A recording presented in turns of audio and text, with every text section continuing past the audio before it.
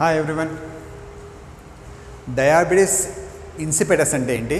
నార్మల్గా డయాబెటీస్ అంటే మనం షుగర్ రిలేటెడ్ అనుకుంటాం, కానీ షుగర్కి సంబంధం లేని డయాబెటీస్ కూడా ఉంది. దట్ డయాబెటీస్ ఇన్సిపిడస్ అంటాం. So what is this diabetes insipidus and what is this science and symptoms and దాన్ని ఎట్లా మనం ట్రీట్ చేయగలం అనేది ఈ క్లాస్లో చూద్దాం. So basically today we are discussing about this antidiuretic agents, the agents which will decrease the urine volume. So urine volume తగ్గడం వల్ల మనకి లాభం ఏంటి?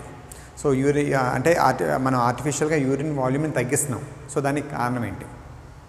ఓకే, సో నార్మల్గా ద ఇండివిజువల్ బ్రెయిన్ ట్యూమర్తో సఫర్ అవుతున్నారు అనుకోండి, లేకపోతే ఏమైనా యాక్సిడెంట్ వల్ల కానీ, so particular pituitary గ్లాండ్లో posterior lobe అనేది కొంచెం ఇన్ఫెక్ట్ అయితే లేకపోతే ఎఫెక్ట్ అయితే అది యాంటీడయూరిటిక్ హార్మోన్ అనేది సెక్రెట్ చేయలేదు. ఓకే, సో నార్మల్గా ఇది యాంటీడయూరిటిక్ hormone is going to be secreted from the posterior lobe of the pituitary gland. So ఈ హార్మోన్ ఏం చేస్తుందంటే, ఈ హార్మోన్ మనకి ఈ కిడ్నీ పైన వర్క్ చేసి సో ఎక్కువ వాటర్ని అబ్జర్వ్ చేసుకునేటట్టు చేస్తుందన్నమాట. అంటే ఇది ఒక సెన్సార్ లాగా పనిచేస్తుంది. సెన్సార్ అంటే, సో ఇప్పుడు మామూలుగా ఈ మనకి హైడ్రేషన్ డిహైడ్రేషన్ కండిషన్ మనకి ఎట్లా తెలుస్తాయి అంటే, based on this plasma ఆస్మోలారిటీ. So plasma ఆస్మోలారిటీని detect చేసే receptors that going to give the signals to the pituitary gland. ఈ pituitary based on this is going to be secret. So యాంటీడయూరిటిక్ hormone అనే దాన్ని secret చేస్తాయి అన్నమాట. సో ఈ secret చేసి so ఇవి మనకి యూరిన్ ఫ్లోని రెగ్యులేట్ చేస్తాయి. కానీ కొన్ని కారణాల వల్ల ఇది డ్యామేజ్ అయినప్పుడు మనకి యూరిన్ ఫ్లో మనకి కంట్రోల్ ఉండదు. So before that will briefly discuss about this anatomy of this kidney. So kidney it is మనకి రీనల్ కార్టెక్స్, ఇది ఈ పర్టికులర్ రీజన్ని రీనల్ కార్టెక్స్ అంటాము, దీన్ని రీనల్ మెడుల్లా అంటాం. So renal medulla, so renal కార్టెక్స్లో వచ్చేసి మనకి బోమన్ క్యాప్సిల్స్ ఉంటుంది, నెఫ్రాన్.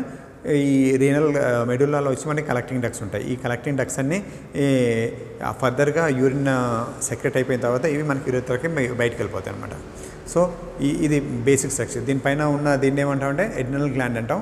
సో ఇది ఆల్డోస్టిరాన్ అనే హార్మోన్ సెక్రెట్ చేస్తుంది.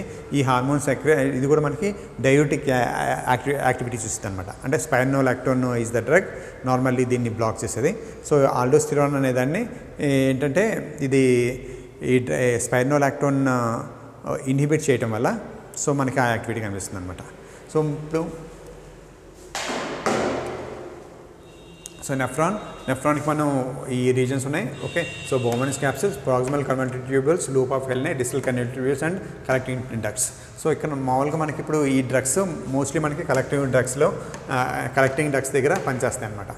సో ఈ వ్యాసోప్రెసిన్ ఆర్ యాంటీడయూరిటిక్ హార్మోన్ కెన్ బేసిక్గా రెండు రిసెప్టార్ల వల్ల పనిచేసేది. అది V1 రిసెప్టార్స్, V2 రిసెప్టార్స్ అంటాం. మామూలుగా V1 రిసెప్టార్స్ అనేది స్మూత్ మజిల్లో అంటే బ్లడ్ వెజల్స్లో ఎక్కువ, CNSలో కూడా ఎక్కువగా ఉంటాయి. సో దీన్ని మనం V1 రిసెప్టార్స్ని మళ్ళీ ఫర్దర్గా డివైడ్ చేయొచ్చు, V1A అండ్ V1B.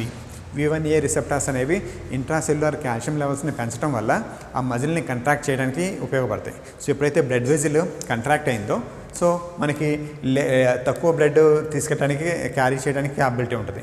అంటే మనకి ఇక్కడ బ్లడ్ ఇది తీసుకొస్తుంది కదా ఆర్టరీ. సో ఈ ఆర్టరీ దీని డయామీటర్ తగ్గించడం వల్ల ఇక్కడ బ్లడ్ ఫిల్టరేషన్ రేట్ అనేది తగ్గినప్పుడు యూరిన్ ఫార్మేషన్ అనేది మనకు అల్టిమేట్గా తగ్గిపోద్ది అనమాట. సో ఈ విధంగా మనం ఇది పనిచేసింది. Next V2 receptors. ఈ V2 రిసెప్టార్స్ అనేవి మనకి కలెక్టింగ్ డక్ట్స్లో ఉంటాయి. సో ఇవి నార్మల్గా ఇవి వ్యాసోప్రెసిన్కి రెస్పాండ్ అవుతాయి. సో ఎప్పుడైతే వ్యాసోప్రెసిన్ వచ్చేసి ఆ పర్టికులర్ రిసెప్టార్స్ పైన వ్యాసోప్రెసిన్ V1, V2 రిసెప్టార్స్ పైన బైండ్ అయిందో, so there will be activation of the adrenal cycle and cyclic AMPని activate చేస్తాయి. ఈ సైక్లిక్ AMPగా ఉన్నప్పుడు సో సెల్ లోపల ఉన్న ఆక్వాపోర్స్, వాటర్ ఛానల్ కంటైనింగ్ వెసిల్స్ అంటారు వీటిని. ఓకే, సో ఈ మామూలుగా ఈ సెల్ లోపల ఉంటాయి. ఎప్పుడైతే ఇది సైక్లిక్ AMP వచ్చిందో ఈ water channel containing vesicles are going to be activated and అవి మనకి ఎక్స్ట్రోసైటోసిస్ అవుతాయి. ఎక్స్ట్రోసైటోసిస్ అవి సెల్ మెంబ్రేన్ పైన మనకి ఎక్స్ప్రెస్ అవుతాయి. సో ఇవి అయినప్పుడు వాటర్ అనేది మనకి లోపలికి ఫ్లష్ అవుతుంది. ఎప్పుడైతే మనకి ఈ రిసెప్టార్ దీనికి బైండ్ అవ్వలేదో మళ్ళీ నార్మల్గా ఇది ఇంటర్నలైజ్ అయిపోతుంది అనమాట. అంటే సెల్ లోపలికి వచ్చేసి ఇది వెయిట్ చేసింది అనమాట. సో ఇప్పుడు ఏంటంటే మనకి ఈ వెసోప్రెసిన్ నార్మల్గా సెక్రెట్ కానప్పుడు దీన్ని అనలాగ్స్ మనం వాడతాం. అంటే స్ట్రక్చరల్లీ ఫంక్షనల్లీ సేమ్ యాక్టివిటీ ఉన్న వాటిని మనం అనలాగ్ అంటాం కదా. సో ఇక్కడ ఈ అనలాగ్స్ ఎగ్జాంపుల్ డెస్మోప్రెసిన్, లిప్రెసిన్, టెలిప్రెసిన్ అనేవి ఇవన్నీ వాసోప్రెసిన్ అనలాగ్స్ అనమాట. So it shows the same activity as that of the vasopressin. మనకి నార్మల్గా హార్మోన్ సింథసైజ్ కావట్లేదు కాబట్టి సో మనం ఆర్టిఫిషియల్గా will prepare this vasopressin. Okay, so అంటే analogues of the vasopressin will prepare and will give it, so depending on hour requirement. So ఈ విధంగా ఈ థైజైడ్స్ అనేవి నార్మల్గా ఆ డైయూరిటిక్ యాక్టివిటీని చూపిస్తాయి, కానీ ఈ నార్మల్గా డిజిటల్ కన్వర్టర్ ట్యూబుల్స్ దగ్గర మనకి డైయూరిటిక్ యాక్టివిటీ చూపిస్తాయి. కానీ ఈ థైజైడ్స్ వల్ల ఇక్కడ అబ్జార్ప్షన్ అనేది చాలా ఎక్కువ అవుతుంది అనమాట. ప్రాక్సిమల్ కన్వర్టర్ ట్యూబుల్ దగ్గర ఇది హైలీ అబ్జార్బింగ్ సబ్స్టెన్స్ని అబ్జార్బ్ చేసేసుకుంటుంది అనమాట. So that leads to the యాంటీడైయూరిటిక్ activity. So అందువల్ల థైజైడ్స్ మనకి డైయూరిటిక్స్గా moderate డైయూరిటిక్స్గా are థైజైడ్స్ are going to be act as a యాంటీడైయూరిటిక్గా కూడా మనకి యూజ్ అవుతాయి అనమాట.